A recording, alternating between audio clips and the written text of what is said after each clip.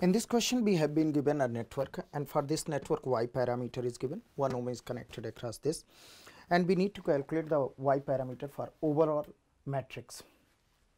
For this whole network we need to calculate y parameter. So let us assume that this is I1 and this is I2. This voltage is B1 and this voltage is B2. Let us assume the current in this branch is Ix.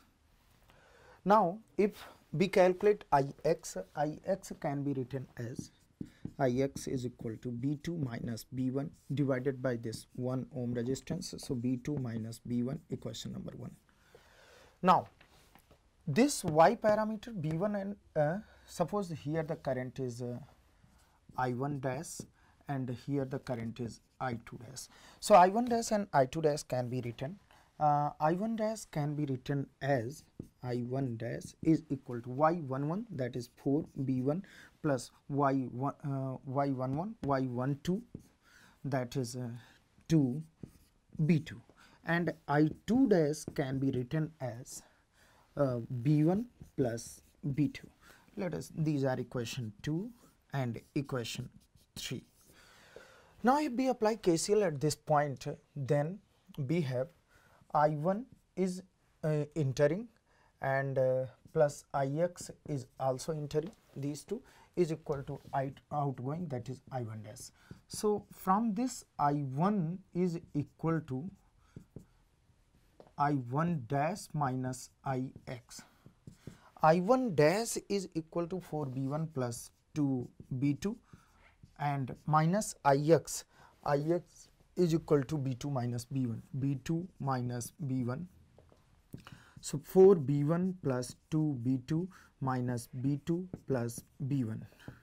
This is equal to 4 plus 1 5 B1 and plus 2 B2. This is I1.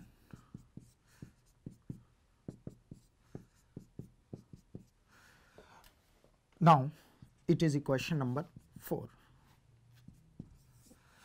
Similarly, I2 can be written as entering and these two outgoing. I2 is equal to Ix outgoing plus I2 dash, and I2 dash can be written as Ix and I2 dash we are having. Ix is equal to B2 minus B1 and I2 dash is equal to B1 plus B2.